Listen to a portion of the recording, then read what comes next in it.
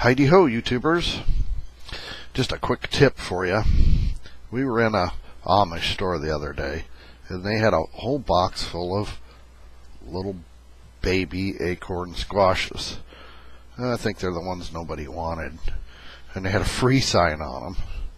So I grabbed a whole bunch of them, and we ate a couple of them the other night, and I saved the seeds. And I just got done picking through them and cleaning them up and stuff. I put them all, scooped them out, put them in a cup, let them dry, and some of them molded, so I had to get rid of those, and then all the really scraggly looking ones I threw away. So I had about half of them left over, and I don't know if you can see, it's about a packet worth out of 2 little baby squashes. Squashes are they're almost always open pollinated because there aren't too many hybrids or anything. So if you plant these out in your garden, they're probably going to do too well. Now, this isn't really the best way to do it because you should always pick the nicest, biggest produce to get your seeds from. But hey, they were free.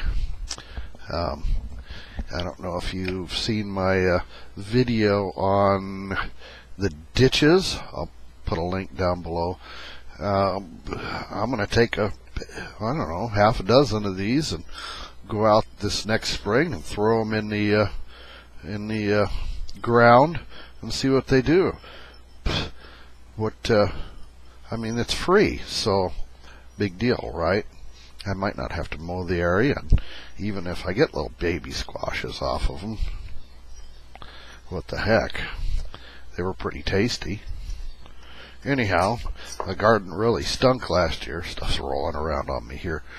The garden really stunk last year because of the weather, and my work schedule was really bad, etc., etc. So we didn't have a root cellar full of squash like I wanted.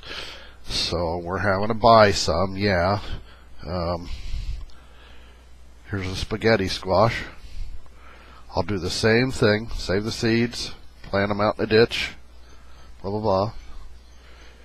Here's a little acorn squash. I don't know if you can see that. Reduced 79 cents because it's got a couple little bitty blemishes on it. They don't go past the skin. So I'll cut that bad part out. We'll eat him.